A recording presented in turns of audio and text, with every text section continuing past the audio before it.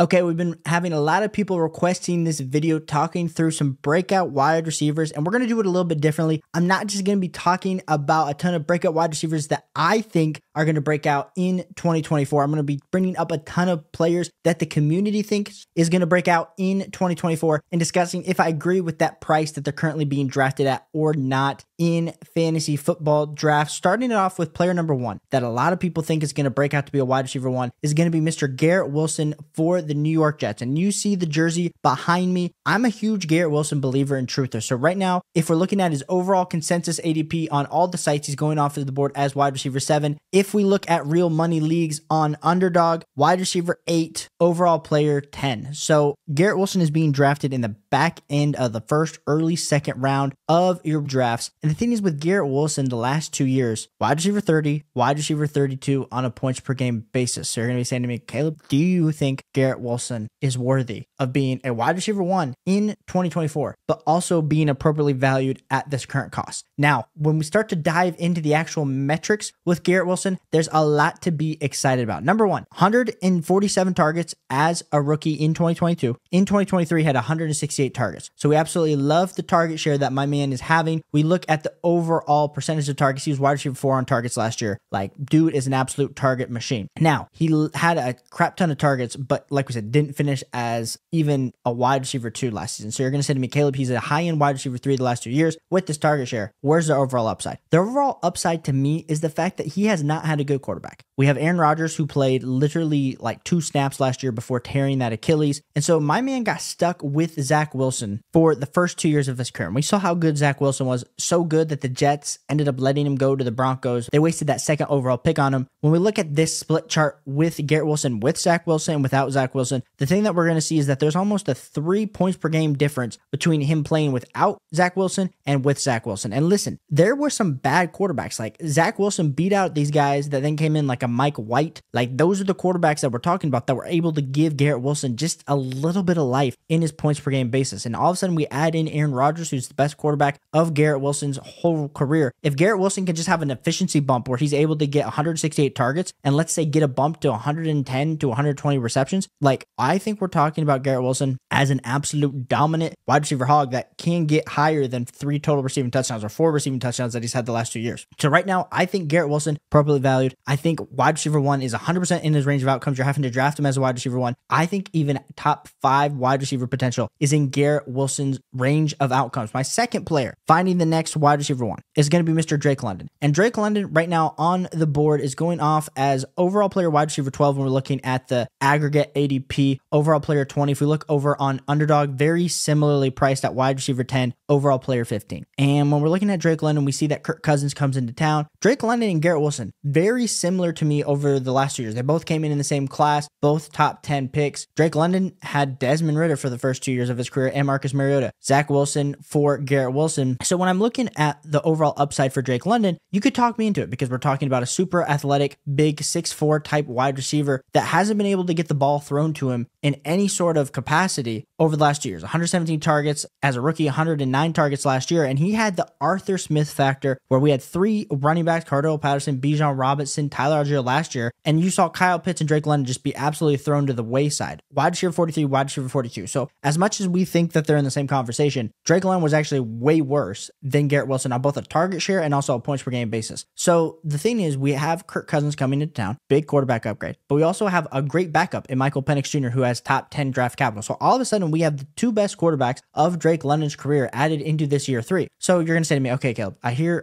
all this. Where are you at with Drake London? Do you think he's valued appropriately because you thought Garrett Wilson was valued appropriately? For me right now, I am thinking Drake London just feels a little bit priced too high. Listen, I love some Drake London. I love the prospect. I had Drake London, like I said, he was my second wide receiver in the class right behind Garrett Wilson when he came out in 2022. I still think he's super talented. I know Chris Olave the last 2 years has performed better than Drake London. I like some Drake London. Who else in this offense? They signed Darnell Mooney. You still got Kyle Pitts involved, but we're assuming that this is a major quarterback upgrade. We're assuming that they can take this offense and make it more efficient with Bijan Robinson in the backfield. And I think Drake London is the best pass catching option in this offense. I just don't like having to draft a guy at wide receiver 10 when he hasn't even shown remote signs of being able to get close to there. So it's a really risky proposition. We're just assuming that Drake London is going to be that dude. And while I think he can be that dude, right now I'm a little bit hesitant at his overall price. Could potentially be a wide receiver 1, could potentially be the wide receiver 1 overall. I just don't like his current value on the draft board. So let me know what you think of Drake London down below. Would love to hear your thoughts if I'm going crazy on Drake London. My third player, like we said, that is getting a ton of hype from the community, a lot of people are excited about, is going to be Mr. Malik Nabers. Now, Malik Nabers, if we're looking at his aggregate ADP versus his underdog ADP, it is completely out of whack. Honestly, we got wide receiver 20 for Malik Nabers on underdog, wide receiver 25. So there's a 5-spot difference versus on the aggregate ADP versus underdog. Now, on the aggregate, that's taken into consideration the ESPNs alongside underdog, sleeper, NFL, all that good jazz. So some of those are maybe free leagues. So maybe a lot of people are a little less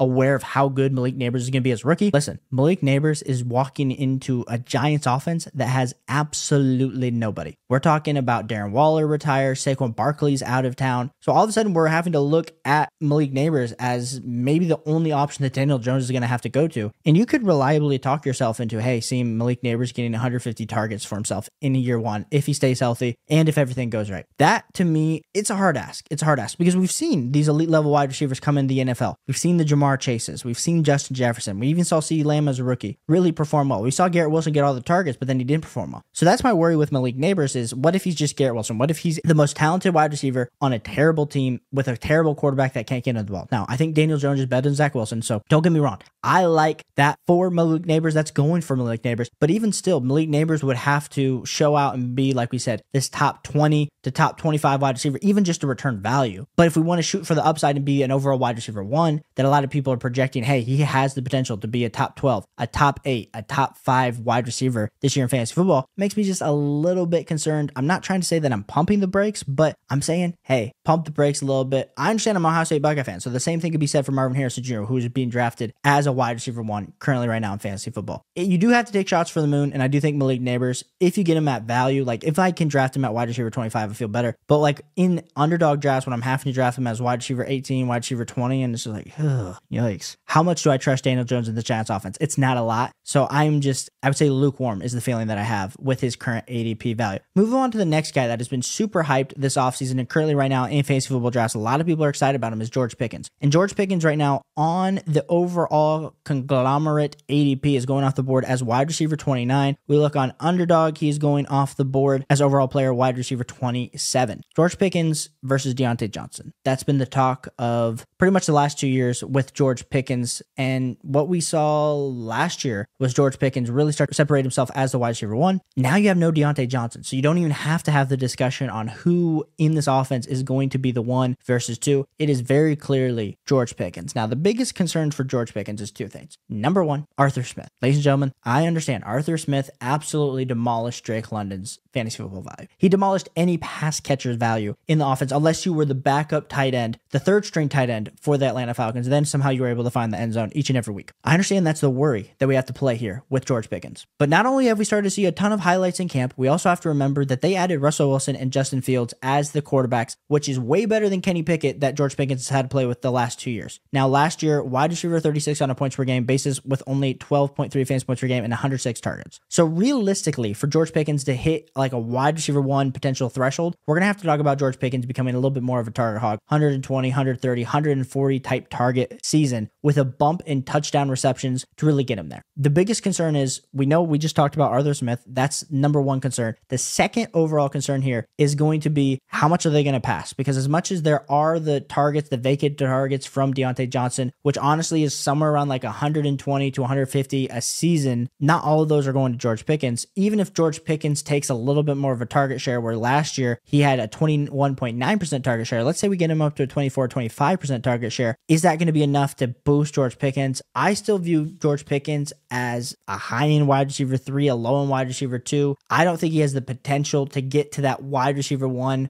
wide receiver 10 to wide receiver 12 points per game difference for me. And so right now, I don't necessarily love the value of George Pickens, but I understand if you're able to talk yourself into George Pickens just based on the fact that there's the pros of Justin Fields, Russell Wilson, no other target competition. Let me know. Am I crazy on George Pickens? Not loving the current value on the ADP? Let me know down below. Next player that I think a lot of people in the community are super hype on right now is going to be JSN. And listen, every time I start talking about my Buckeyes, you guys see the jerseys behind me. A lot of people in the comments are like, Caleb, you're just biased. You don't like dissing on your Buckeyes. And JSN right now on Underdog, I feel like has fallen a little bit, where a lot of people are starting to pump the brakes on him. And JSN has fallen all the way down to wide receiver 45 on Underdog. If we're looking at the overall conglomerate ADP, where it's taken into account all the ADPs, JSN has fallen also to wide receiver 45. Ladies and gentlemen, we are talking about JSN, a wide receiver who was drafted in the top 20 picks. Let us not forget, JSN had an absolute amazing Rose Bowl game, and people are attributing that to the fact that that's why he got drafted, because he got hurt in his junior season with a hamstring that he was never able to recover from. Listen, I'm just going to say it. If JSN played against Georgia, CJ Stroud would have a national championship.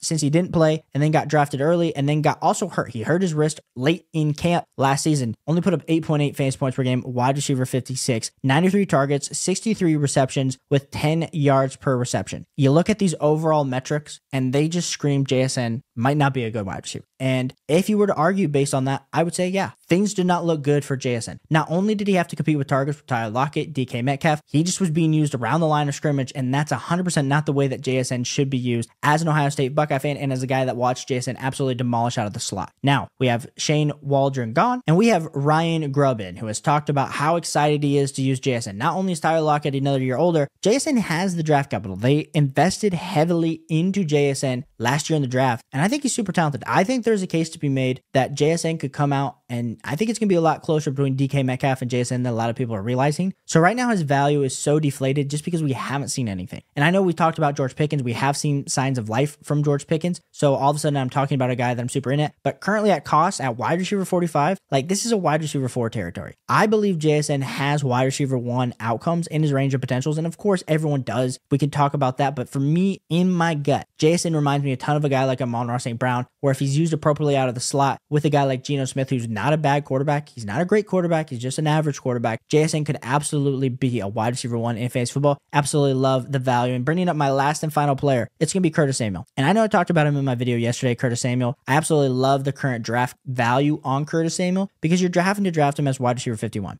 Overall consensus over on all of the sites. But if we're looking specifically at Underdog, he's wide receiver 49. So 2 spots higher from the paid drafts currently. Curtis Samuel has never played with a quarterback like Josh Allen. He's also been used in a bevy of different ways. Now add him into an offense that is desolate of weapons at the wide receiver front. Listen, you might be a Khalil Shakir truther. You might be a Keon Coleman truther. The only truther I am in this offense at this current moment is Dalton Kincaid. And Keon Coleman's going way ahead of a guy like Curtis Samuel. Khalil Shakir is going behind Curtis Samuel. So Curtis Samuel, you're having to draft him as like the wide receiver 2 right now in this Buffalo Bills offense. But everything that I'm starting to read from camp, all the reports are starting to say Curtis Samuel's looking good. And if Curtis Samuel ends up being the one, I don't know. I don't know what that target's going to look like because Josh Allen does like to spread the ball out. But besides Dalton Kincaid, I want as many pieces of this offense as I can get because I still like Josh Allen. I still like the ultimate level ceiling. Curtis Samuel is a low-key dark horse to really outperform his ADP. And I think wide receiver 1, like we could be talking about him. There was some stretches last year and in previous years where we saw Curtis Samuel actually absolutely go on a tear. And he had Sam Howell, Carson Wentz throwing him the ball. Like, listen, he's getting the biggest quarterback upgrade of his life. Curtis Samuel absolutely loving the wide receiver 1 overall potential upside and helping you find that next wide receiver 1. So let me know what you think of these guys down below. Let me know how you're finding the next wide receiver 1 in fantasy football. Appreciate you guys for tuning in. We're putting out a video a day at this point, helping you guys prepare for your fantasy football seasons and your fantasy football drafts. Hit that like and subscribe button once you're here all season to help you win a fantasy football championship. I'll catch you on the next one. Peace.